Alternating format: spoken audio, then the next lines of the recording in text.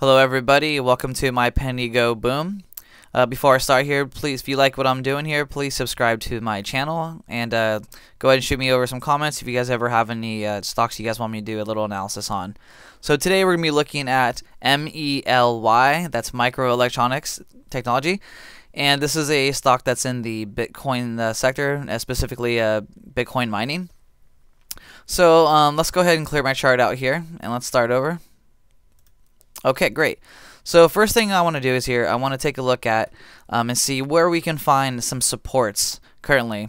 So the first thing that jumps out at me is I see right here, I see a nice support right here at 25. So I'm going to go ahead and draw my line across. Now before I get going, I would like to say that each one of these candles represents 1 day. So this is 1 day on the chart. So at 25 here, the stock closed today at 0025, and you can see that it's acted as a support for basically the past week or so after we made this big move. So a couple times, it's tried to come down, but again, it's always settled out at 25. So this is this seems to be a good, nice amount of support. There's not a ton of volume right here, but the volume that is there, this 25 does seem to be where the support is. So let's go ahead and make this green, since that is our current support. And let's take a look at the next support down. Let's see here. The next one I see down here is probably right around 23. As you can see, a couple times the stock came up. In the past, this acted as a resistance as it came up a couple times, almost for about a week straight or so. It couldn't get over the 23, but once we finally made that move, 23 then became support.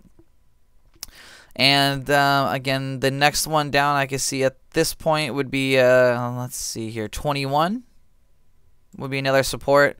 And if someone asked me, what would need to happen, what was the worst case scenario, what's the level that the stock absolutely needs to hold, I would say right here at 18.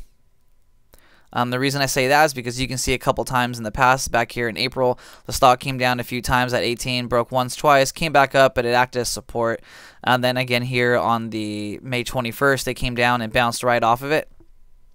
And again right here back in July, it came right to the 18 and bounced right back off again. So this 18 is is an absolute must-hold level. So now that we have the supports in place, let's take a look at some of the resistances. So the next resistance, the first resistance I should say, that pops right up at me is very clear here at 0027. You can see, there we go, sorry about that. You can see the stock in the past week has come up over 27 once, came back down, kind of broke through it again, came back down, broke up again, came back down, and then the rest of the time it's came up and couldn't bust back over. So 27 seems to be the next main area of resistance.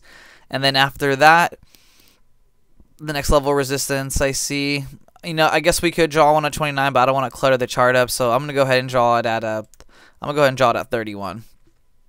Now you're saying, well, why are you going to draw it at 31? Well, a couple reasons.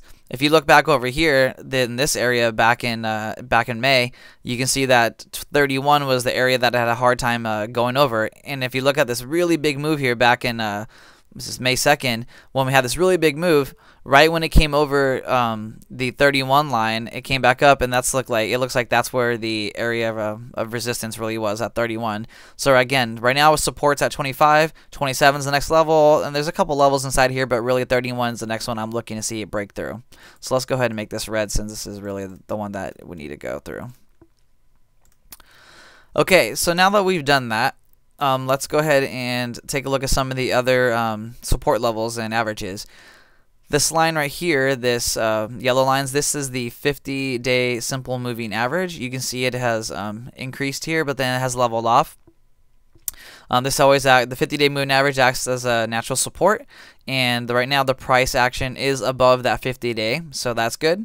And this red is the 200-day, which is sloping down. However, the 50-day is up over the 200, so that's good.